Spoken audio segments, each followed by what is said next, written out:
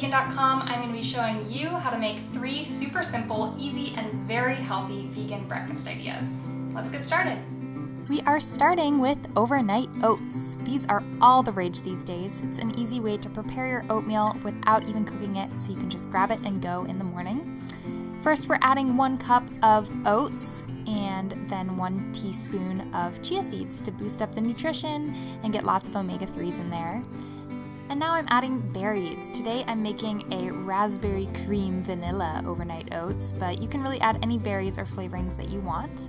Now I'm adding 1 cup of almond milk. You can use soy milk or hemp milk or any type of milk you want. Just keep the ratio 1:1 from the milk to the oats. So here I have 1 cup of oats and 1 cup of almond milk. Now I'm going to drizzle on some maple syrup as a natural sweetener, and then mix it all up and mush up those raspberries so it's really well incorporated.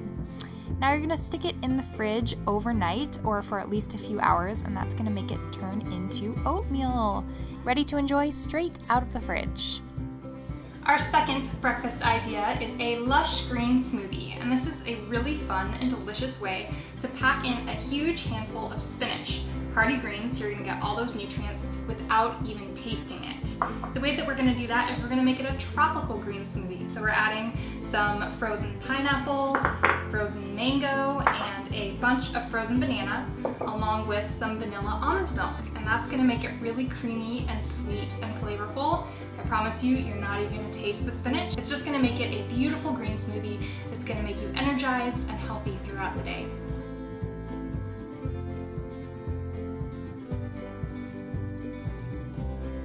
For breakfast number 3, we're making a yogurt parfait. And this is a really traditional breakfast. All you're gonna need to do is make sure that the granola is honey-free and find some vegan yogurt. Here we're using coconut yogurt, but you can use soy or almond or any type of vegan yogurt you can find. Then get your favorite berries and fruits and chop them up, and then you're ready to put it all together. I'm layering some yogurt and then granola.